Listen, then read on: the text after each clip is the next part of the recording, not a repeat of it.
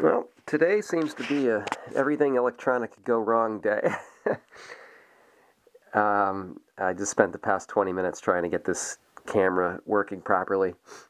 But the video is not about the camera, it's about my little DJI PHANTOM Vision Plus 2, or 2 Plus, I can never remember which that is, but some of you, many of you who are watching these videos will recall I had a little accident recently, less than a week ago, and the Phantom fell out of the sky at great altitude and was damaged. And you can see some of the damage here. I'll use this pointer, but I mean this prop is done. That's something that's clearly never going to fly again. This prop is done. Now these were snapped off. It looks like, I mean, if you look at the back of this, I know this Phantom fell out of the sky. I know it fell like a stone, and a lot of the damage that I see, you can clearly tell that it just came straight down. These props most likely were not even spinning when it fell. But mostly, and these are easy to replace, and they're not that expensive. As a matter of fact, most places where you can buy the Phantom, they're almost giving these props away. Every time you order something, you know, they're throwing in free props. So my guess is usually people don't do that unless there's something new and exciting coming out. Obviously, the Inspire is an entirely new drone, but I'm guessing that someone figured out that there are better propellers out there. And these work just fine. I mean, I have no issues with these whatsoever. I know people are moving to the folding props, and makes it a little bit more convenient, but I'm sticking with these. They're cheap and easy and reliable. So, but if you watched my other video, and I apologize for the camera placement, I talked about the major damage on this Phantom. Pretty much the only damage other than the props was the gimbal. And I had the chance to take the gimbal apart. The camera was detached from the drone itself. So the Phantom was lying on the ground upside down. The battery had been injected. The battery works fine, which is great because those, they used to be expensive, but now they're going down as well. They're about $130. But this portion of the camera had ejected from the gimbal, and I'm going to pull this apart right now. So it just literally just pulls apart. There's a little magnet in here, and that magnet is kind of controlled by these little magnets. That's basically what is making the gimbal turn, or the camera stationary. You know, that controls the movement, and the exact same thing basically exists here. Pardon me, I have a cold, so I sound a little stuffed up. And I'm going to remove this little ribbon. There's a whole bunch of circuitry running through this ribbon, and I don't know if this is going to even show up in the vid, but this is paper thin. I mean, literally, it is so thin, and it's amazing how they're able to print the circuitry on these things. But the ribbon ripped. The ribbon was compromised. It just tore, and I think these are kind of expensive. I want to say they're in excess of $150. Now that ribbon just sticks onto the arm and plugs in right here on the gimbal housing. Now, when I took this apart, if this shows up in the video, because it is kind of dark in here, I don't have good lighting. It's a very great day outside. But this just plugs right into here. Boom. This arm fits onto the shaft coming out, which again is controlled by another series of magnets up top. And once this arm is on here, there's a little, I want to say it's a bearing that goes on the end. So it sits kind of like that, and the bearing goes on the end here, and then this entire housing covers it up. So it allows that camera to rotate left and right. And the other portion, this portion here, allows the camera to rotate up and down. Now, you can see here's the portion of the ribbon that's severed. I mean, there's no hope in fixing that ribbon. You're not going to glue it back together. You're not going to reattach it unless you have like a micro soldering kit.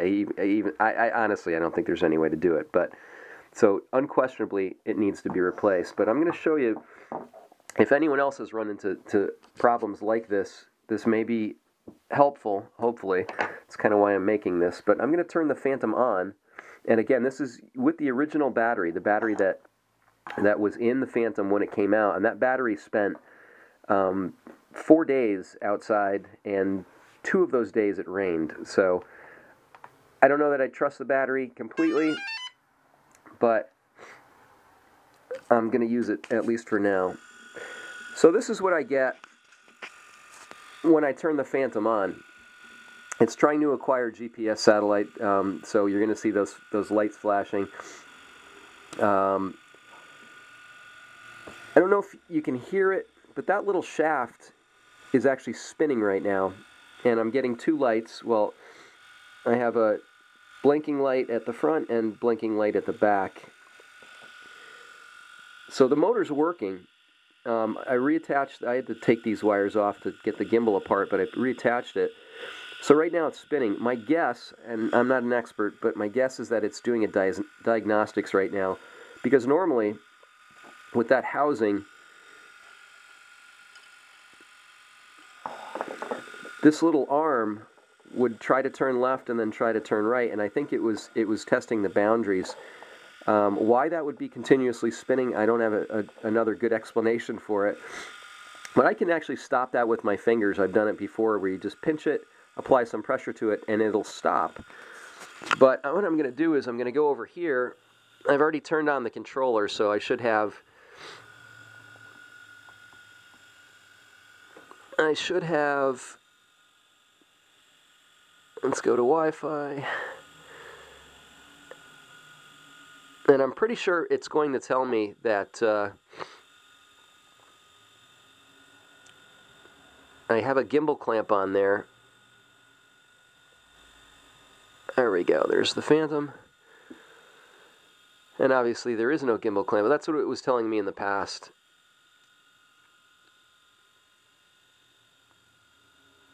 And we're connected to the Phantom.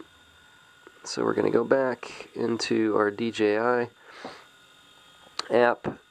We're going to go to camera. Obviously we're not going to see anything. And it is telling us to remove the gimbal clamp.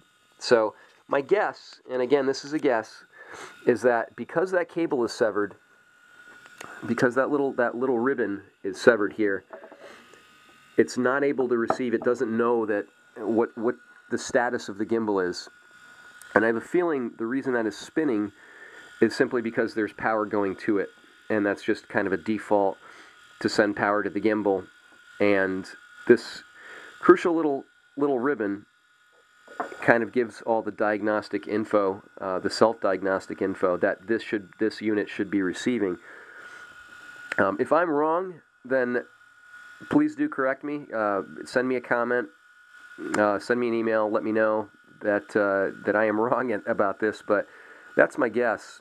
I fired this up once before, and I'll do it again. This time without the props.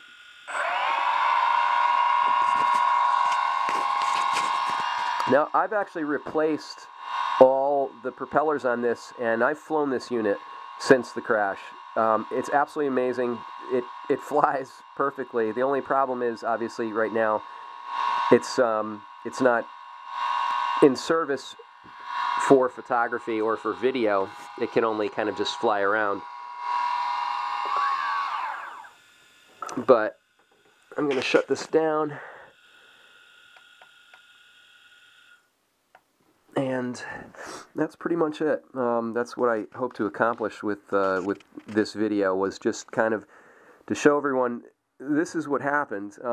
The arm itself, it may not, again, show up in the video, but the arm itself is bent.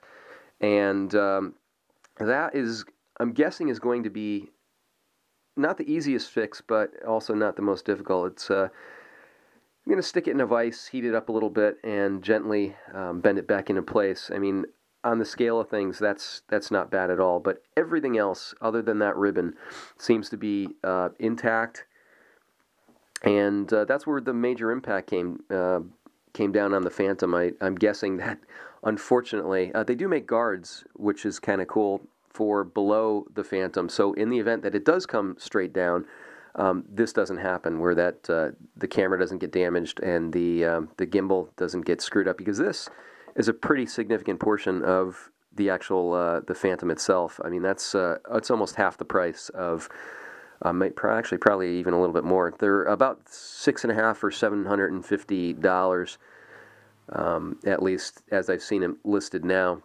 That price obviously is going to go down in the future, as they always do, but so if you can save your gimbal, put that little guard down there. Not a bad idea. They also make little ribbon protectors.